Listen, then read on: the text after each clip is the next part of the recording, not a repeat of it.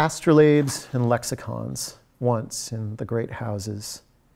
A poor lobsterman met by chance on Swan's Island, where he was born.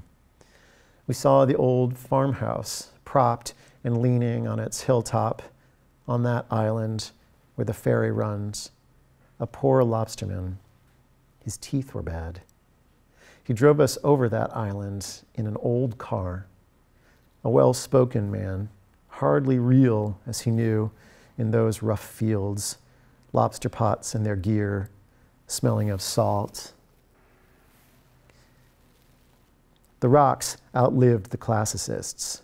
The rocks and the lobstermen's huts, and the sights of the island, the ledges in the rough sea seen from the road, and the harbor and the post office. Difficult to know what one means, to be serious and know what one means. An island has a public quality.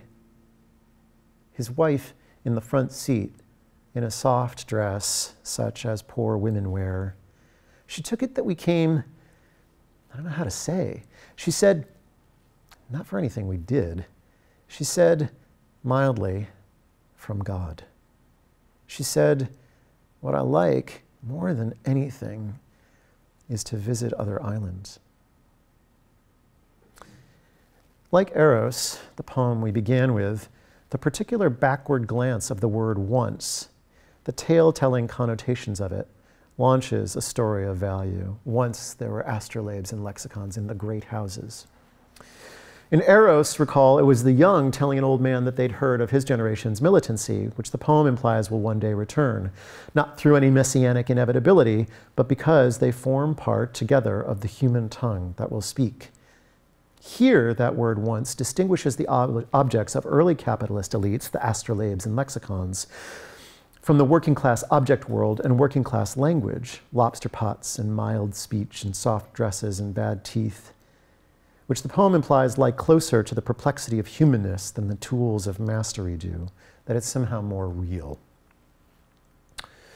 That the rough fields of this main island and the perdurable rocks make the lobsterman aware that he is hardly real, the poem suggests, is a nobler thing than either the acquisitive mastery that led to the so-called age of exploration or the experience of pseudo-reality in the industrial cities, which, like the houses here, are great in that negative sense particular to Oppen.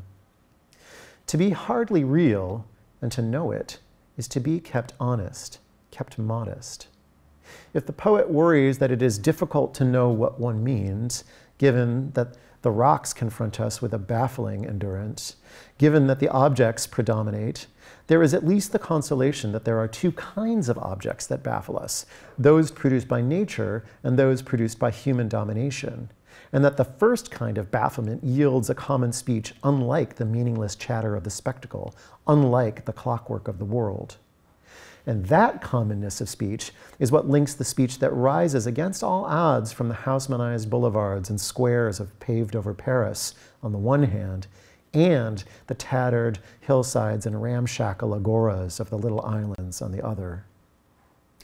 Across his career, Oppen keeps his lexicon restricted in order to navigate and to give us to feel a low-level perpetuity of sonic gaming and transvaluation that, if it doesn't add up to the promise of a future victory over capital per se, insists on seeing birth continually emerge out of recombination.